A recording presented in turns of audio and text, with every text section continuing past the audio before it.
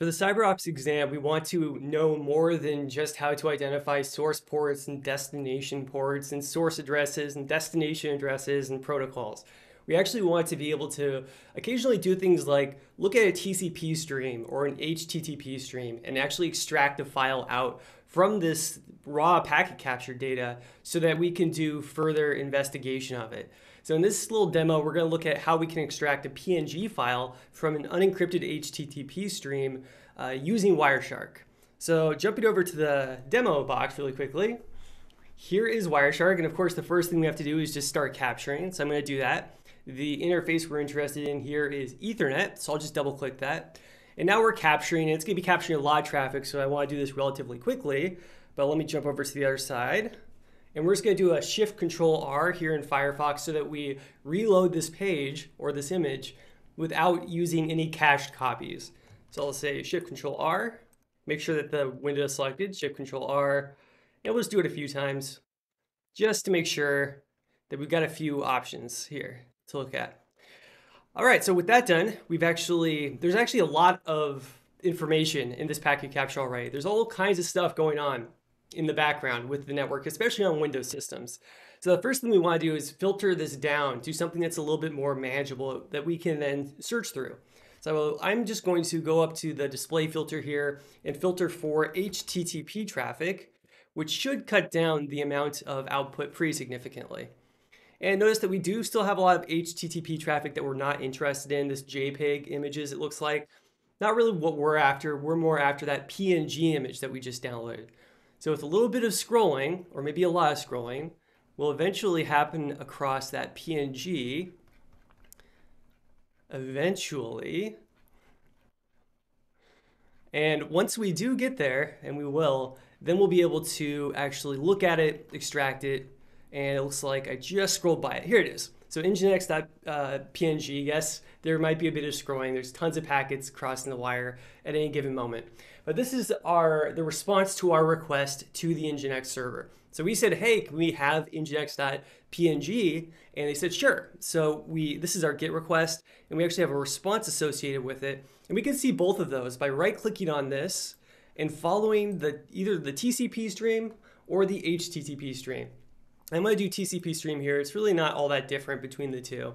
And here we can see, first off, this is the request that we sent. So we sent an HTTP GET request for nginx.png. And then in response, the server had that file and it could deliver it. So we got this 200 OK message back, which says, hey, oh, yeah, that's fine. Here it is. And then this raw information here, all this ASCII kind of noise, is just the ASCII representation of the PNG file. So it's sort of a raw text representation of the file itself. Not really the most useful thing in the world. And what we would prefer to do is actually extract the PNG in a form that can be opened in, say, an image viewer. And the way to do that, and there are a few ways to do that, but the easiest probable way to do that is by first closing out the TCP stream and then going to File, Export Objects, HTTP in this case. And notice that we do have lots of HTTP objects that we could potentially export. So one thing you want to do, generally speaking, is use a text filter. So I'm going to filter for PNG. And here we see those 3 times that I requested and received nginx.png. And we could really extract any one of those. But let's just choose the first one. And we could either save it, and let's just do that, or we could save all of these too, if you've got a lot of files that you need to copy. We could save it to the desktop or wherever, or we could just open it directly in an image viewer here. So we can also click preview. And there we go. So we've successfully, from this huge raw packet capture, this PCAP file, we've managed to extract an individual image. And from a security point of view, you're probably not going to be extracting individual images, but it could be things like binaries, suspicious files. You could get the raw contents of that if you're using, a protocol analyzer, maybe a network tap, and use that for forensic purposes, for investigative purposes. And you can probably see the benefit of that if you're trying to follow up on some sort of potential incident and identify whether it is actually something to be concerned about, or maybe how a particular attack worked. So very, very useful. bit of functionality that's baked into Wireshark and not all that difficult. Probably the most difficult thing about extracting these files is just finding the TCP stream or the individual file, sort of finding the needle in the haystack. That's almost always the issue with packet captures. And to help you out with that, I highly recommend always using display filters wherever you can, filtering for, in this case, HTTP or whatever protocol you're interested in.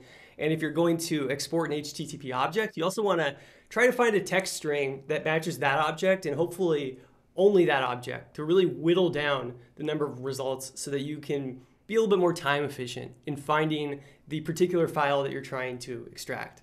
So that concludes this demonstration. Thank you very much. See you in the next one.